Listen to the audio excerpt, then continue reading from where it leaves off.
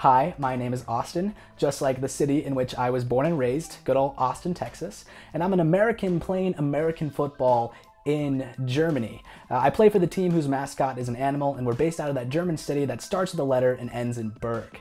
Anyway, I love guns, expensive college tuition, and the taste of freedom that lingers in your mouth after you eat 4 pounds of medium rare steak and a fried Oreo together in one sitting.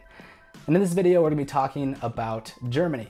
So if you are a fan of the good old land of beer, bread, and spaghetti ice, take a seat, sit back, relax, and enjoy the commentary.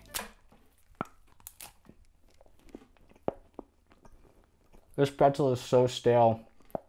I bought this yesterday for the joke. I did not think it would be in this condition at this time. All right, so first thing I want to talk about is German language. German is still hard. There, I said it. Der, die, das, and German grammar is just a nightmare. Of course, I haven't been studying a lot in the 2 years since I've been gone. So this is kind of my fault, but oh my gosh, just trying to like jump back in and remember like the way sentences are formatted and try to put any articles on anything is just a nightmare. Next up is wash closets in train stations and airports or anywhere you have to go where you have to kind of like pay to get in. This is such a good idea, and I just love how bathrooms in public places like train stations are going to be clean. So that's a huge thumbs up from me still. I forgot kind of how awesome that was. Bummer that you have to pay, but really nice that it's really clean. So I'm coming back to Germany at pretty much the start of the summer, but it's still pretty hot where I'm at right now in the area around Nuremberg. And just like I was here last time, it's still amazing to me that there are no like box fans. Like fans aren't a huge thing, neither is air conditioning. Now I do want to ask the German audience a question here and say like, what's up with that? Just like why do you not have air conditioning? It obviously gets hot here. I was talking to my host dad and he was saying that like historically Germany hasn't gotten as hot as it is recently, so that could be part of it. But like, is there something else that I'm missing that you guys don't have air conditioning? I mean, obviously it's cold here for longer parts of the year, but like, it's gotta be worth it to just have it on standby for the summer. Cause like, it gets hot here. It does. So a few weeks ago, I spent 10 days traveling through the Baltic states of Latvia, Lithuania, and Estonia. And as we were going through these cities, I kept looking out for bakeries. Because living in Germany for a year, I just got so used to how many bakeries there were everywhere. And now that I'm back in Germany, I'm so appreciative of how many bakeries there are. And like, there are so many. Like, you can drive around anywhere, walk through any city. Like, there was one point, I was in Aschaffenburg a few days ago. There's a video for that. And I could stand in one place in the center of the city and look and see literally 4 bakeries within like line of sight. So the area I'm staying at right now in Germany is outside of any urban area. It's very rural with lots of farmland, and there's like patches of dwarfs all over.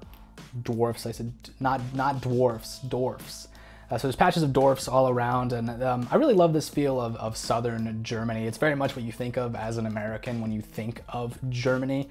But anyway, the logistics of it are really interesting. And what I mean by that is that these towns are obviously not designed for cars or through traffic based on how old they are, and so nowadays they have to accommodate for all like the traffic coming from like the areas around them growing bigger and bigger. So this is pretty interesting because like there's lots of like one-way roads and like really thin alleyways that we have to drive through that sometimes I'm kind of just like holding my seat if we're gonna make it. More than that, it's just kind of like the speeds you go in and out of these places. So it'll be a small town, so you'll drive in super fast because it's Germany, and then you slow down, zip around, and then speed back out. There's some corners that are just so incredibly tight. I'm just amazed that there's not more wrecks in these areas. So I'd forgotten how critical Germans are on issues of privacy or security. What I mean by this is that I've been filming in German cities for the past couple days, like going around vlogging myself, and on several like notable occasions, people have come up to me mad at me, asking, like demanding to know why I've taken their picture and what I plan to do with it, and like why I thought I could do that. And so like, first of all, I wanted to say like, yo, like chill, relax. You're standing in front of a church right now and I'm taking a shot from like 20, 30 feet back. But it was just interesting because I don't think in America you would run into that issue the same way. Totally understandable, different culture here, but it was just something that I kind of like had to get readjusted to. And by the end of the day, I was kind of asking people if they were in the vicinity, if I could like film either them or what they were doing. So that was just something I had to kind of get used to again. So I had noticed this last time I was in Germany, and I absolutely meant to put it into one of my videos, but I completely forgot. And that is that like when a stoplight, you know, when a traffic light is going from red back to green, it quickly goes to yellow first. Now where I've lived in the US, this does not happen. The lights just go straight from red to green. So this, I think, is a really cool difference that has a bit of utility, just to kind of notify drivers that like, hey, in 1 second you're gonna be driving. So the next thing I want to talk about are the road signs on the Autobahn that have like a small graphic and then the name of the city that's at like the next exit. I find this to be very interesting. In the US, at least in the places where I've lived, we don't have this. And this is pretty cool because it's kind of like a thumbnail for the city you're about to go to. So speaking of the Autobahn, I can't imagine a future version of myself that sees Ausfahrt on the highway and doesn't laugh a little bit. Of course, you know, it's super childish, and yes, in some capacities, I have the humor of a 12-year-old, but it's just hilarious. Like the word fart is in the German language and is used pretty often, and there's like every single marker on the highway has fart in it. I remember my German teacher when I was at a language school getting pretty mad at me every time because I would disrupt class every time we went over the verb fahren. Just Fahrt. It's too good.